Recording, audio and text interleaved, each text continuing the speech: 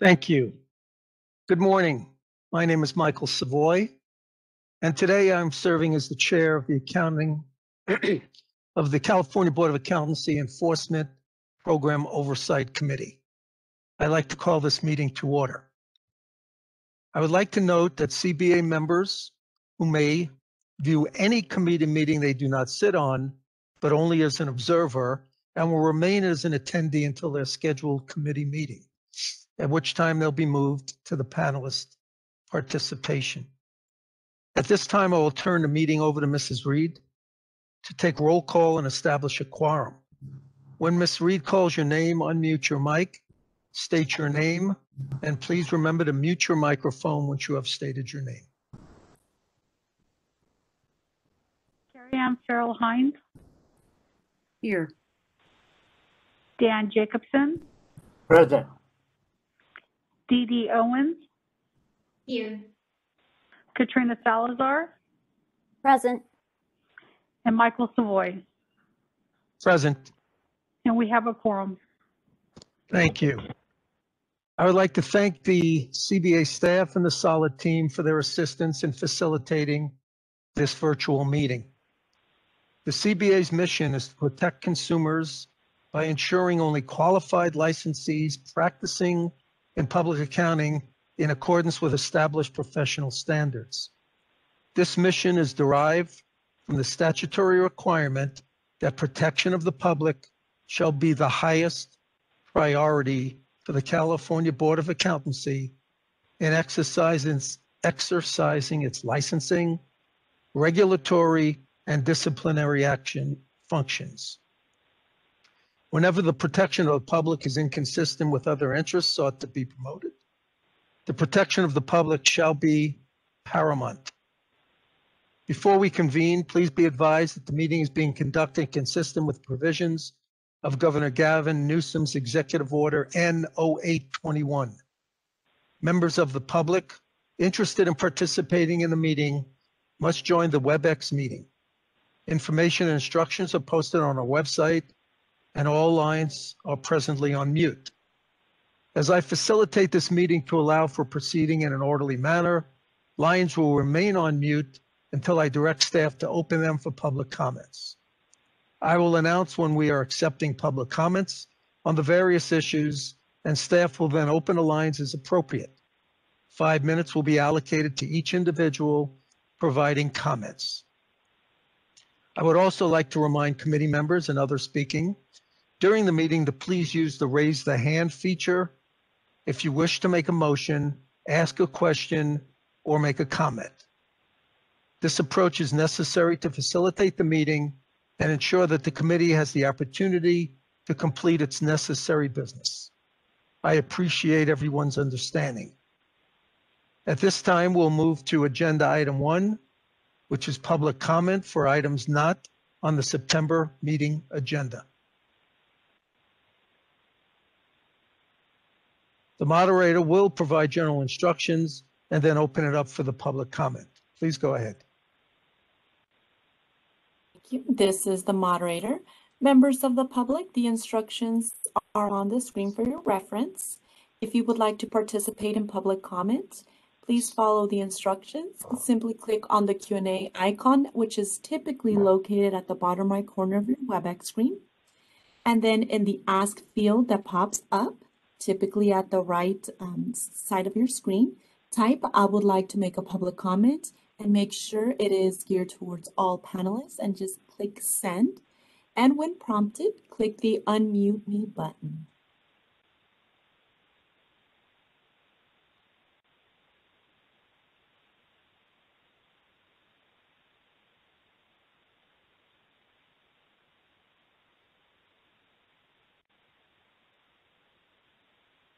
Mr. Savoy, no requests have been submitted. Would you like me to close the Q&A feature? Yes, please. Let's move ahead to item number 2, which is the approval of the July 23rd, 2021 minute meetings. If any member would like to make a motion to approve the minutes of the meeting, please do so by raising your hand and wait to be called upon. Mr. Jacobson, I so move.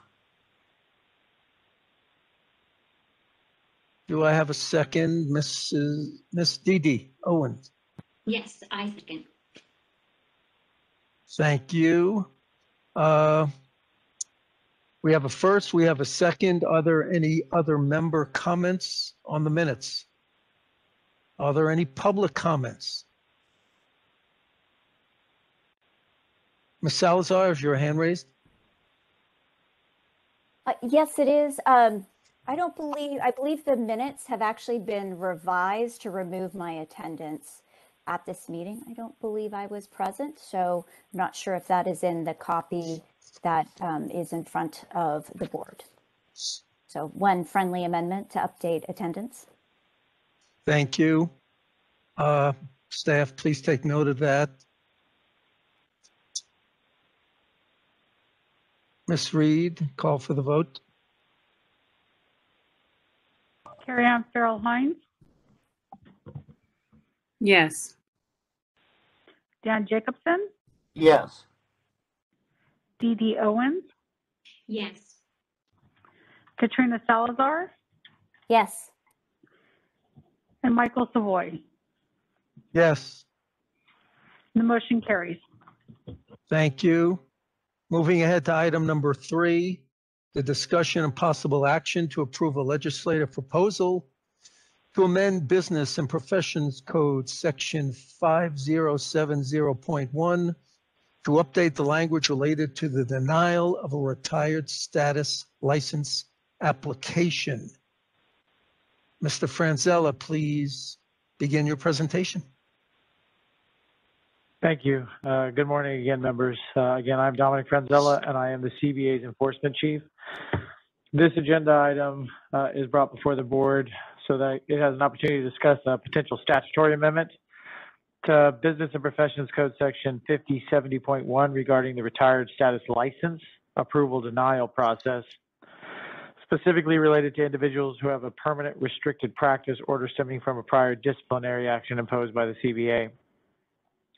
So the CBA is being asked to approve the proposed amendment to BPC Section 5070.1, which members can identify and find in the attachment to this item, to allow an individual with a permanent restricted practice order to be approved for a retired status license and direct staff to submit the language to the legislature. Members discussed this topic at the May meeting earlier this year, at which time they directed staff to work with council to explore necessary statutory changes, regulatory changes, or both to put this policy in place. In members' materials on this item, near the middle of page 4 and on the top of page 5, staff have outlined the various changes to the statute designed to effectuate the policy to allow an individual with a permanent restricted practice order to be approved for a retired status license. The first change is to amend subdivision C.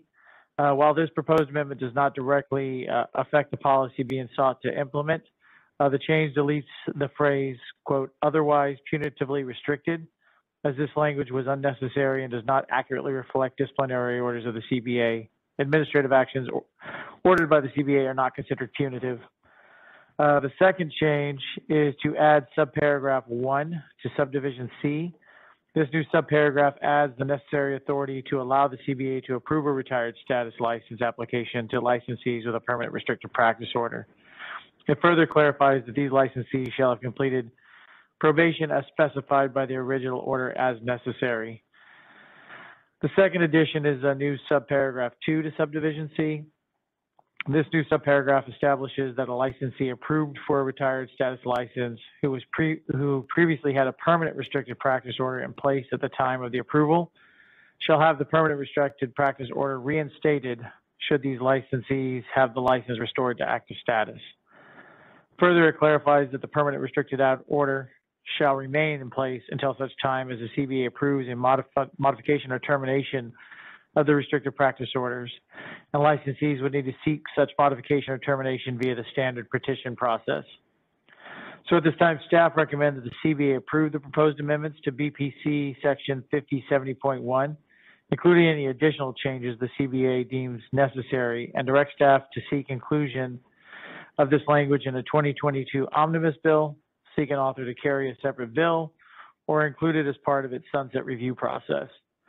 So at this time, I'd like to turn discussion back over to Vice President Savoy, and I will do my best to answer any members' questions.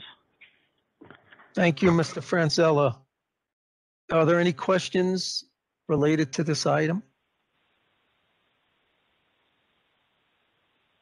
Ms. Salazar? It's not a question. I just want to say that I appreciate the staff's work on carrying this forward. I think it is a good change that will benefit both the licensees and also enhance the consumer protection and transparency. So thank you for all the hard work on moving this forward. Thank you. Any other comments, questions? If not, at this time, I'd like a motion.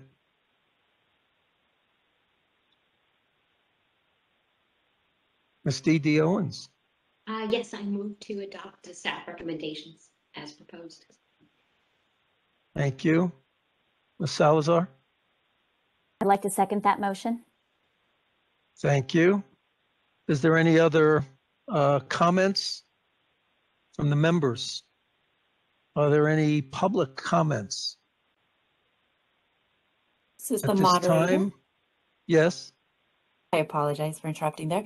This is the moderator. I've opened up the Q&A. Members of the public, the instructions are on the screen if you would like to participate. Click on that Q&A icon, typically located at the bottom right corner of your WebEx screen. Type, I would like to make a public comment, and send it to all panelists.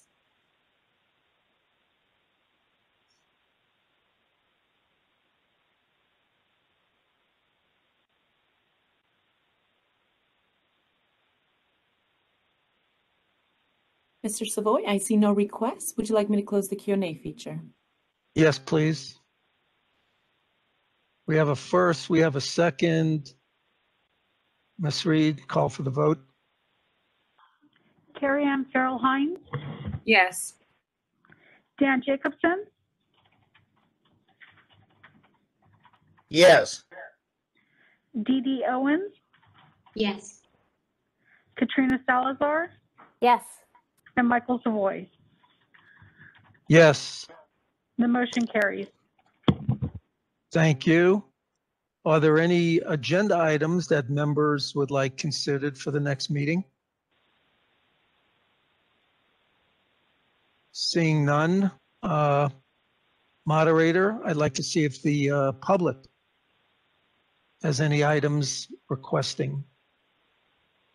Thank you. This is the moderator. Members of the public, the instructions are on the screen for your reference. If you would like to participate, click on that Q&A icon, typically located at the bottom of your WebEx screen.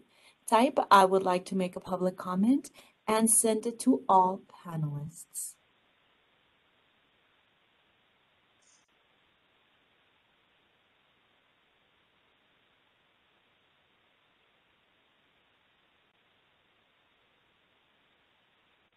Mr. Savoy, no requests have been submitted. Would you like me to close the Q&A feature? Yes, please. Thank you. Seeing none, at this time, I'd like to adjourn the meeting. Thank you all.